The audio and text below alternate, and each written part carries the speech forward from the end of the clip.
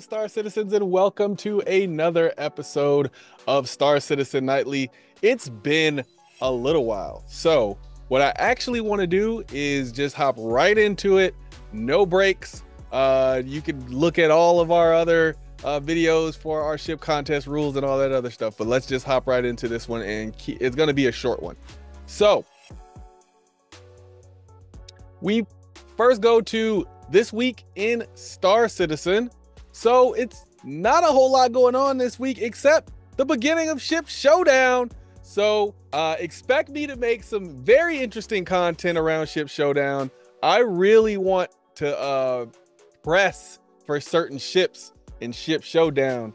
I can't tell you which ones I'm going to press for yet, but I definitely want some new ships to win Ship Showdown. Some ships that don't get that much love, some ships that don't have that many skins, so on and so forth. But that's kind of just my gist of it. But obviously I'm reading this week in Star Citizen. Ship Showdown starts tomorrow, so that's actually this video should be coming out around 11 p.m. Eastern time, or I think that's UTC -5, something like that.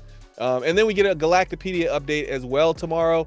Can't wait for Ship Showdown though. I hope they do like a little bit of a sale with that as well, because I actually messed up on a CCU. Or no, I fixed it. Then we have Inside Star Citizen on Thursday, August 1st. And of course, I'm not sure if they'll actually announce it on Thursday, but we should also be getting like what our, monthly subscription things are going to be for the month on August 1st as well. But sometimes they don't put it out until a few days later, so we'll see. That Inside Star Citizen hopefully has a lot of information in it. I'm hoping for wave 1. I was hoping for this week, but it's not looking likely, so maybe next week. We'll get wave 1. I don't think we'll get it this Friday, but hopefully next Friday. And yeah, then Star Citizen Live on August 2nd, and an RSI weekly newsletter. So let's look down here. It looks like there was some cool coin display stuff going on here. These actually look like, some of these look like the military coins that I used to get. I wouldn't mind making some of these. These are pretty cool. And then these top images. I don't know how you guys make such cool images. I feel like I'm just not good at it. It's just the only way to say it. Where are you even standing when you took this picture? Where were you standing? That's incredible. Or maybe you just pushed this into, I don't know how you did it. Why am I trying to guess how you did it? I'm not gonna get it. I don't know how to do it. That's pretty cool though. You walked all the way up into the wilderness. That one I feel like I can recreate. I just don't have that suit, I don't think. But I like how the snow is all over the face there. And then that one, I'm assuming that's top down water floating. I have no idea, but it's cool looking. So there you have it. All right, going into Evocati.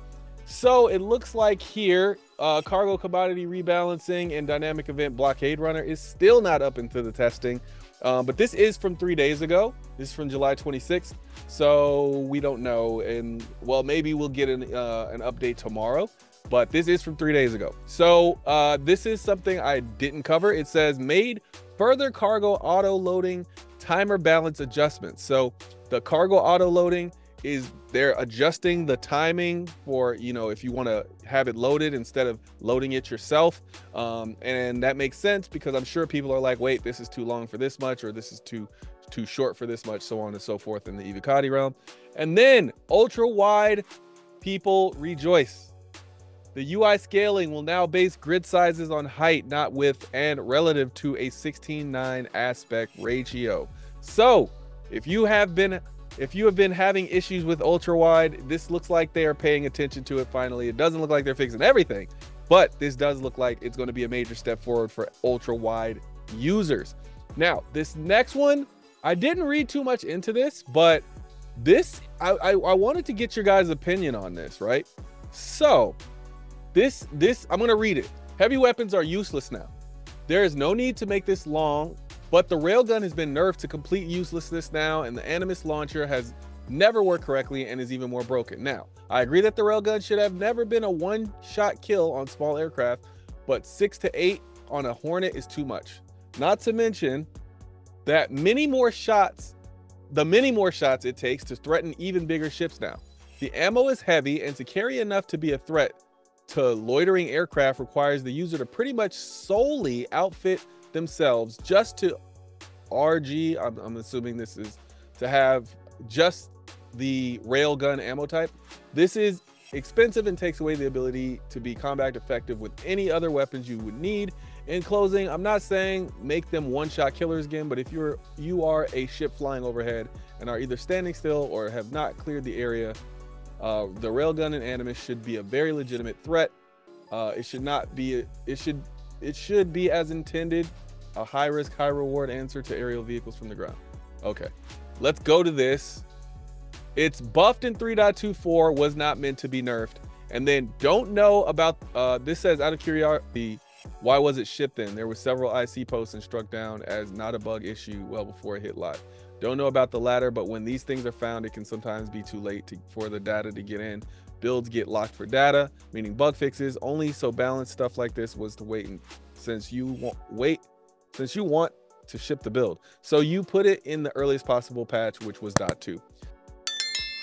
This is a common thing that happens, right? Like, every issue that's found doesn't necessarily get fixed the minute it's found, and every fix that is implemented does not necessarily mean it will go in to the next patch or even the next 2 or 3 patches, because sometimes there's certain things that have to be changed in order to get the patch in or to get that fix in that are already past the point of no return. So if there was an issue that they wanted to get fixed in 3.24, right, and they found it in 3.22, right? Now 3.22 was a long time ago, but that doesn't mean that just because they found it in 3.22, it should have been in 3.23 for the fix, because they may have to go back and fix some back end stuff that they just can't do without drastically pushing back a patch. And I don't know about you, but I don't care about railguns enough to have them push back a patch by 2 or 3 months just so that they can get a fix in for railguns. I like railguns. I definitely don't think they should take 6 to 8 shots to kill anything, but I don't care enough about them to make it to where I'm gonna push a major patch back by 2 months to get that in. So a lot of the times when you put these things up, if the devs say that there's a fix coming, just like, don't expect that fix to just automatically pop in at the next patch, because it may or may not be too late to fit it into the next patch. So it may come in a dot patch, it may come, you know, in a completely other major patch. So we just don't know the underlying things that mess things up for that. But this was back in June 19th that they said this, yet you still had a person posting as of June, what was that, the last one, I think that was July 27th, right, that they were upset that the railgun was nerfed, right? It was not meant to be nerfed, so that means it was something just went wrong in the development process. But we don't know if they'll bring it back to the same way it was. But if it wasn't meant to be nerfed, then my guess is it will be brought back. But my guess is I would probably bring it back to 2 shots. I feel like getting lucky once with a railgun shouldn't be enough to kill a massive ship, but unless it's a really tiny ship. I think it should be able to do, like, actually, no, I actually like it. A 6K isn't so bad. 6,000 a shot isn't so bad. I mean, yeah, leave it. I mean, if you're taking your ship close enough to where somebody could just pop at you with a railgun from a base, you probably should have brought something a little bit smaller that couldn't be shot out of the air. I'm just saying. But anyway, this is just a reminder that sometimes when you think there's an issue, maybe check the forum and see if there's already an answer to it or already a fix to it, because you might be wasting your time typing it up if it's already tracked and being fixed and on the road to recovery, so to speak. All right, that is it for Star Citizen Nightly. Thanks for spending your time with us. I will see you in the next one. Peace.